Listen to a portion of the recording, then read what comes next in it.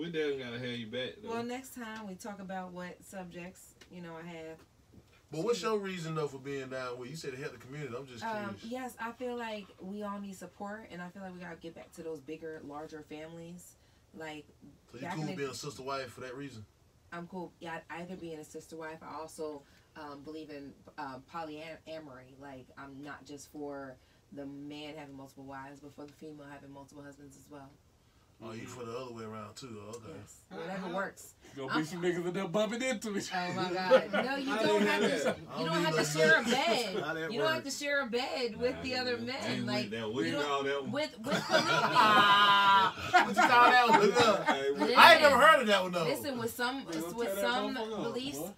polygamy beliefs, they believe that the man should be able to afford to buy each woman their own house. So unless you can do that, that would be great. Right, unless you can do that, you shouldn't be different houses. Yeah. All these waters in the same house. But it makes sense. Yeah, but see what she said, you can't be screaming. Shit, I need a woman to do her own shit. You said that he got to be able to. If he gonna have that many wives, he got to be able to fund all that shit. Right, yeah.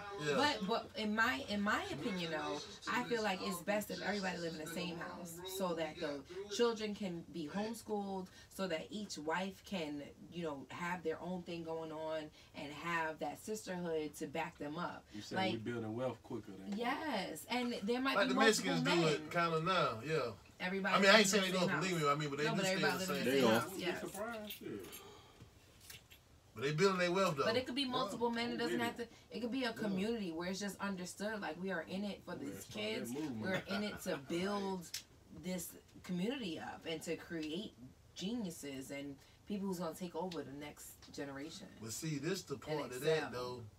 That nigga still gonna be fucking everything in the house. That's all he cared about. She is too, right? She gonna like everybody gonna be pleased. Like about orgies. A polygamous relationship is an orgy. Like that house gonna be hell. It doesn't have to be sexual. It doesn't have to be still put them goddamn kids to sleep. You might have some women who only want to have sex to give birth. You might have some women who don't want to have sex at all. Like, yo, I'm just going. She gotta get out. I just like watching. Sex, you need to get in there. Hey, after we done, I expect the eggs.